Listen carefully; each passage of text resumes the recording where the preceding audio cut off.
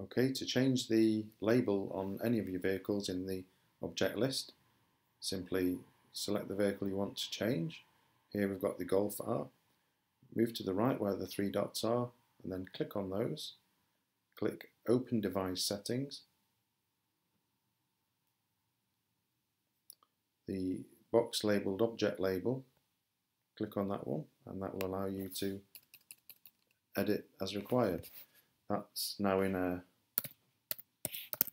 Ford Fiesta and I'm going to put the driver's name, Tim West.